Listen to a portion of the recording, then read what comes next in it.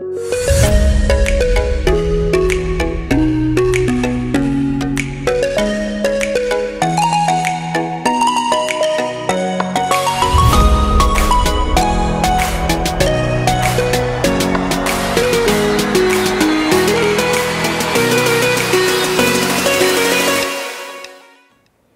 everyone, welcome to the latest lecture session. Let's get this started by looking at what we discussed in the previous session. In the previous session I was trying to take us through why it is that this course is relevant to humanity at large and then in general Indians, I guess, right.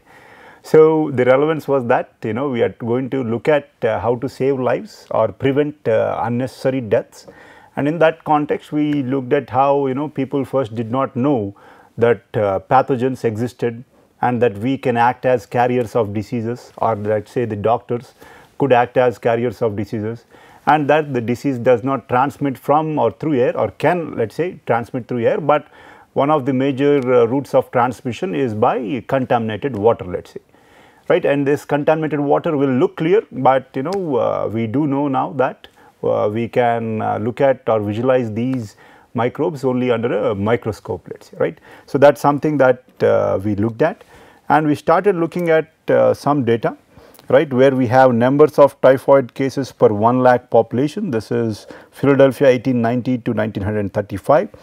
We saw with increasing urbanization, increasing numbers of what do we say, cases of typhoid, and then based on trial and error people figured out that filters or sand filtration could lead to, or leads to lesser number of cases. So, they started using filters, and you see that Philadelphia great drop, and then again by trial and error or such, people understood that chlorination was leading to what we say lesser number of what do we say typhoid cases, and thus number of deaths. So, again after chlorination, so much further decrease, let us say exponential decrease, that is something that you can see out here, and that is what we see out here, right. So, what do you expect now? Lesser number of, again typhoid is one particular what do we say waterborne or water communicated disease, I guess, right. So, most of these diseases, cholera, typhoid, and those that typically end up in diarrhea, let us say, what happens now, typically you have these particular pathogens, and let us say if I have it and my feces contaminates the drinking water of that locality, obviously all the people in that area are going to be affected by the disease that I had, let us say.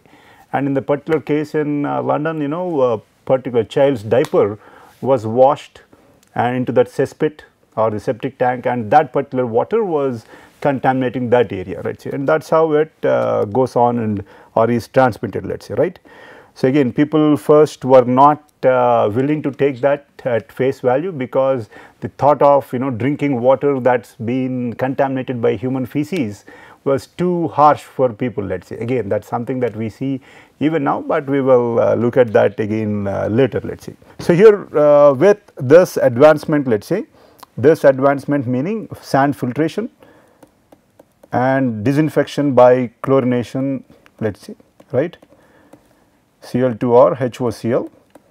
So, we say that it is supposed to lead to lesser number of water or those diseases that are borne by water, and thus number of cases, and thus the mortality should decrease. Let us look at what we have here.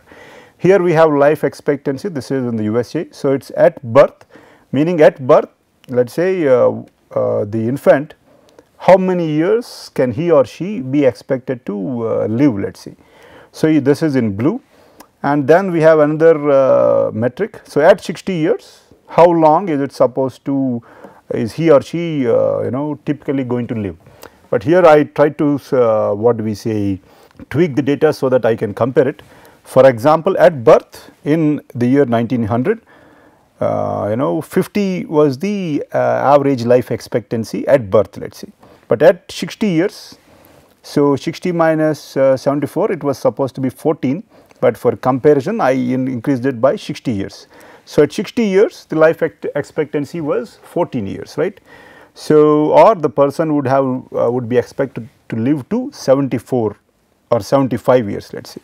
So, why is this gap here? It means that obviously there are a lot of people dying, or not people, let us say infants or children dying during their what do we say, nascent stages of life. Why is that again? Typically due to these particular diseases or such that we are experiencing in India right now. So, that is why we see this considerable difference, let us say, in what do we say, the year 1900, but again the difference was almost 25. By 1950, let us say, the difference came down considerably, as in life expectancy at 60 years also increased, but only slightly, because medical advancements at that time were not very great with respect to the elderly population. But with the advent of disinfection and sand filtration and different levels of sanitation, we see that the life expectancy at birth jumped from 50 to almost 70. So, that is an increase of 20 years in life expectancy. But still there was some what do we say, there was still some difference between the life expectancy at birth 70 and life expectancy at 60 years. So, at a person at 60 can be reasonably expected to live for 17 more years or reach the age of 77. But as you see, advancements were decreasing the particular what do we say, difference here, right.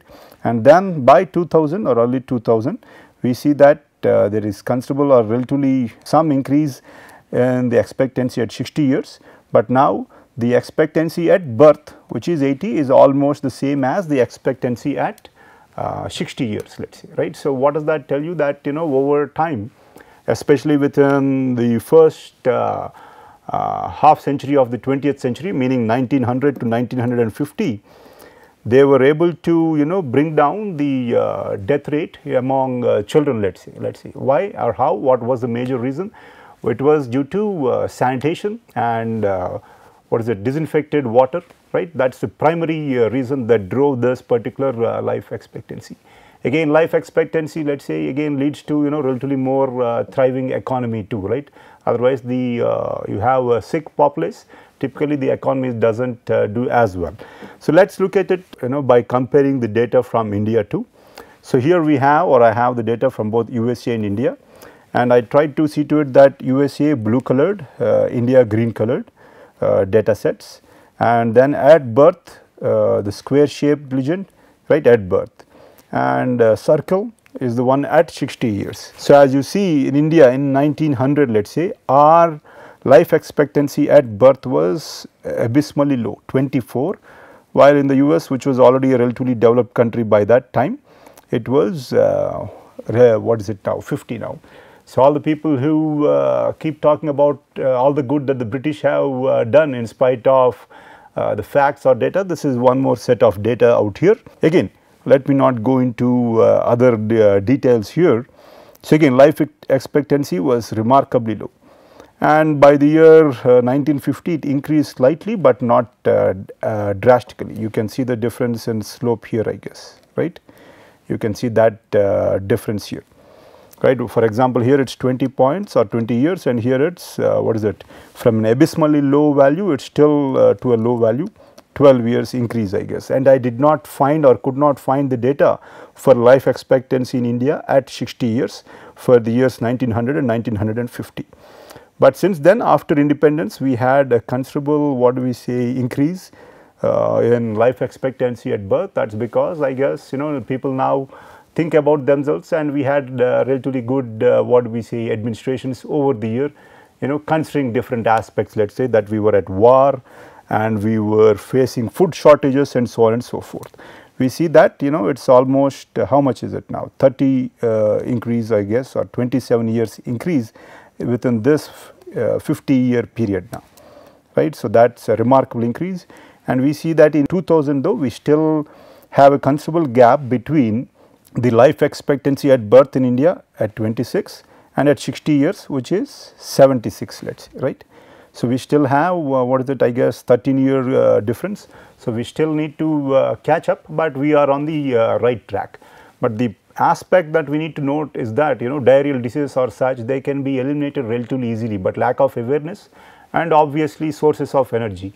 Why sources of energy? Why do I say so? Because let us say if you boil the water, let us say for the right amount of time, I think 1.5 minutes at the boiling temperature around 100 degrees centigrade, you are going to kill most of these pathogens.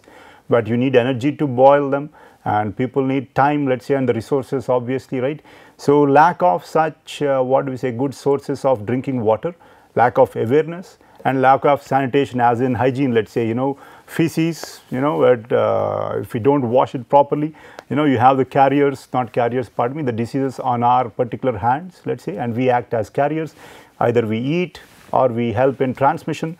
So that's the reason why I guess we always need to wash before we eat, or hold the utensils and such, let's see. Again, something that we see out here, as in we were pretty poor at one point in time, and also that was the reason why our grandmothers, great grandmothers, or great grandfathers, let's say, they used to try to have what we say large family. Why is that? The life expectancy was very low. So earlier you would have heard of people giving birth to 10, 12 children, let's say, but only 4 or 3 survived, let's say. But again, slowly but surely, as the life expectancy increased, the number of what we say children that were being produced by a particular couple, let's say, kept on decreasing. And now I guess it's at what we say replacement levels of 2.1 or 2.2. But again, because of this increase in life expectancy, we see a boom in, or we saw a boom in what is it now, population or explosive population growth around this particular period. But again, that's due to the increased what do we say life expectancy. Obviously, everything can't be ascribed to only good water or sanitation and hygiene.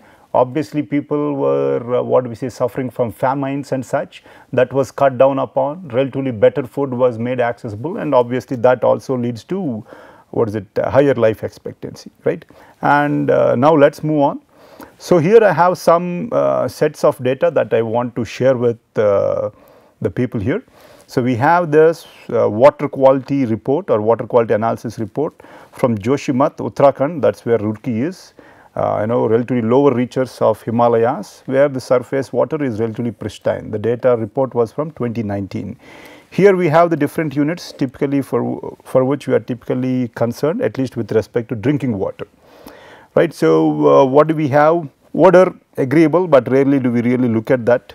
Okay, pH 8, because it's at the mountain reaches, that's why it's relatively higher. So it's within the acceptable limit. Turbidity, meaning it will give an idea about how many suspended particles there are. For example, if I take some mud and put it in a glass, what do we say, water, water that's held in glass, let's say, and I am going to put some mud in it. I see, with turbidity or the suspended matter, let's say, right. Some of it will settle down, some of it will be suspended, and I can measure that by turbidity, let's say. That gives you an idea about the suspended matter.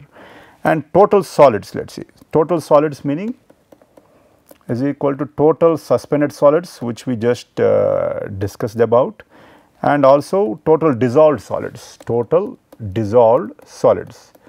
as in when I say dissolved solids, I guess it's self-explanatory. Let's say if I take water in a glass, what is it now, in glass, let's say, right, and I put in either salt, or if not remarkable amounts, let's say spoonful of salt, and stir it, the salt is not going to settle down, it is going to dissolve. Same case with sugar or some such compounds, they dissolve, let's say, right.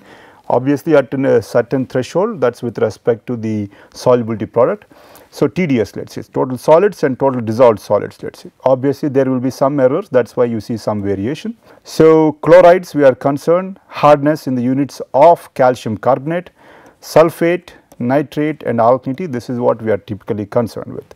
And typically, as you see, almost all of the parameters are relatively low or pretty good. Again, hardness, I guess, with respect to deposits, or the water would have what we say come across or come in contact with calcium or lime deposits. That is why seems like hardness is almost at the limit, but other than that you see that it is pretty good, right. So that is something that you have. And here we have the Indian standards for drinking water, that is something we will look at later, BIS 10,000 or 10500. And again, one aspect I would like to point out is that acceptable limit is out here, and permissible limit in the absence of alternate source is also mentioned. And one aspect I would like to point out is that total dissolved solids, we allow it to be as high as 500, that should not create issues. Too high and you are going to have digestive tract related issues and such, and too low, which is what most people are drinking now, because most of the relatively affluent families are using reverse osmosis based water treatment units, and obviously there the TDS is going to be very low, 10 or so. And if you are not having recycle or such or bypass, pardon me, you are drinking water that's very low in the what we say dissolved salts or dissolved solids, which are actually beneficial to health. You need chloride, sulfates and so on and so forth at some levels in our body, but we are depriving of our body by, I guess, spending money. And then Joshimath is somewhere out here. Let us say further downstream, I guess we have Rishikesh, but still relatively pristine. Let us say we are now looking at Ganga surface water body. The data is from November 2018. So what do we see? Again, pH relatively less, turbidity is slightly higher compared to Joshimath. Total solids again, I guess in the same range, total solids and dissolved solids. Others two are in the same what do we say range more or less, right. But one aspect that pops up here is that we see that what is this now, total coliform, which gives us an idea about contamination by fecal matter, human feces, let us say, right, is not 0. But what is the requirement with respect to drinking water? It has to be 0, but it is 26. Why is that, and what does that indicate? Why, I guess, is that you have you could have what do we say sewage from Rishikesh flowing into Ganga. Also, you have people taking a bath in Ganga, right, because it is considered pure and that it is going to wash away the sins, right.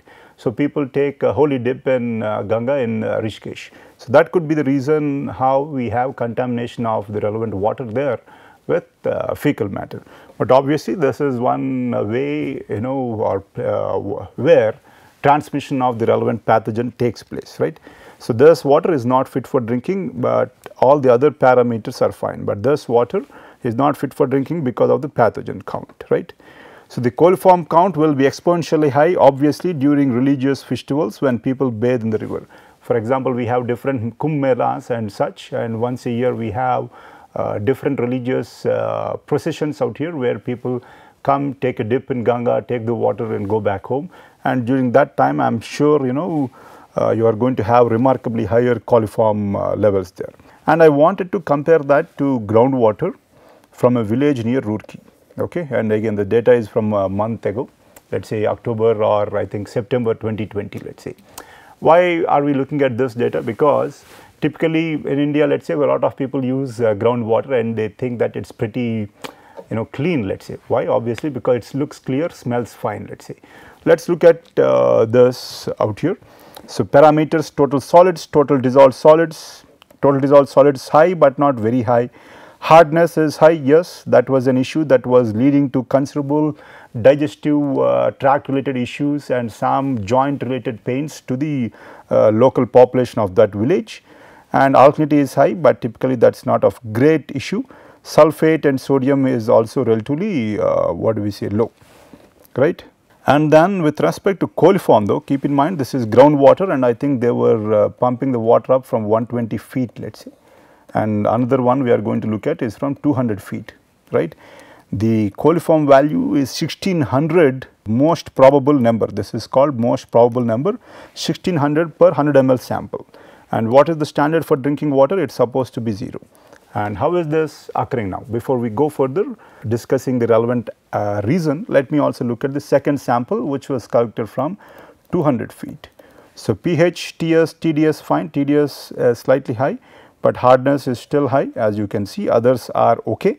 Alkalinity is not of great issue in general, but again we see that coliform contamination at relatively shallow depths, greater contamination as high as 1600, and at relatively greater depths we see relatively less contamination 40.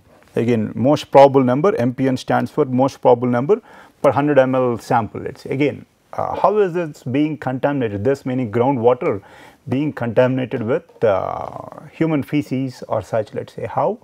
Obviously because we are going to have, at least in the villages and most of the even the urban areas, you are going to have septic tanks that are nothing but crude pits, let us say, right. Septic tank supposed to have some certain design. We might look at it during this during the course of this class.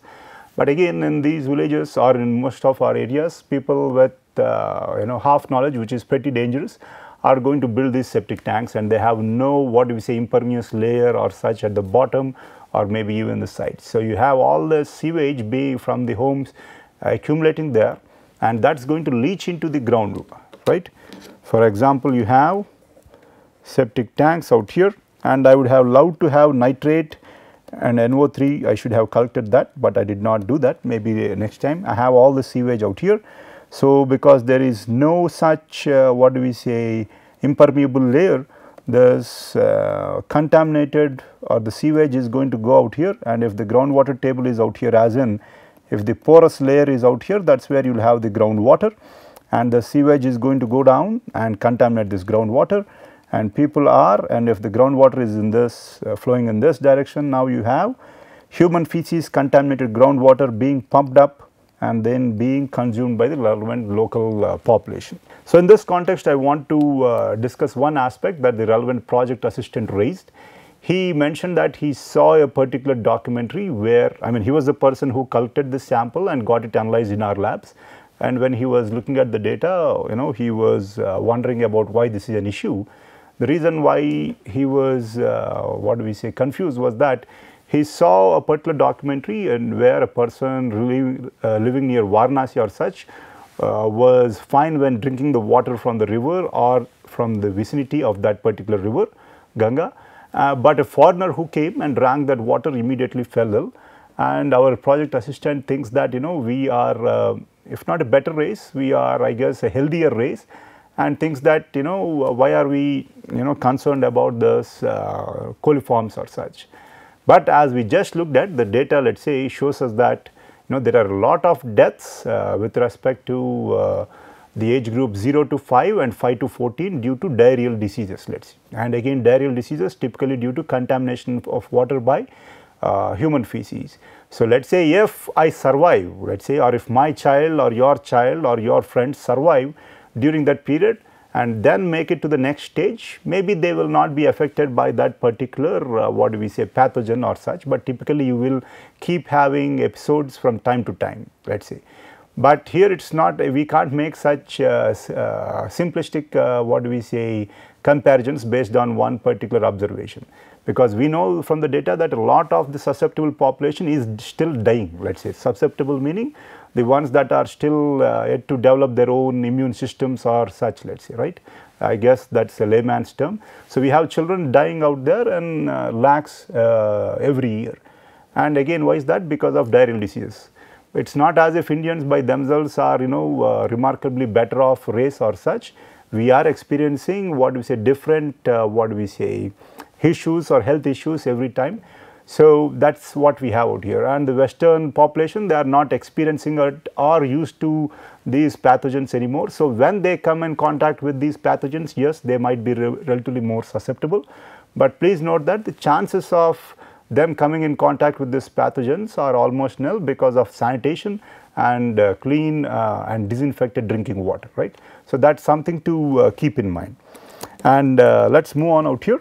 Yamuna though. Why Yamuna? I guess it comes through the national capital region, Delhi.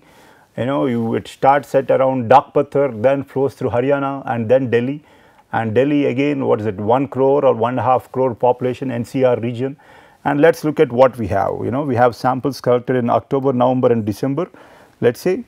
And this is the winter period out here, at least from November, winter period. Fecal coliform, which gives us an idea about the contamination or level of contamination of the water sample by human feces, let us say, right. Fecal coliform, this live in the guts or the intestines of warm bodied animals. So, we have a Nizamuddin bridge where typically we have it's a lot of pollutants accumulating out there, and both upstream and downstream, or maybe my assistant what do we say, messed up the data. Anyway, we see that the coliform count is remarkably high, right, and that tells you about the level of either partially treated or untreated sewage coming into Yamuna. Why is this an issue? Obviously, again, you have contamination of the groundwater, you have people depend upon it for either daily activities, if not drinking water, or if not for a source of drinking water and such. So, you as a water or wastewater treatment expert will now be able to better explain, or when you at least take up your job as any other either civil engineer or any other job, you will at least be aware and be able to take part and what do we say, hopefully arriving at the right decision, let us say. So, that is the reason for offering this course, and with that I will end today's session, and in the next session we will look at the outline and see what it is that we are going to discuss. But in general, as I mentioned, we are going to look at wastewater treatment and water treatment. Again, I thank you for your patience.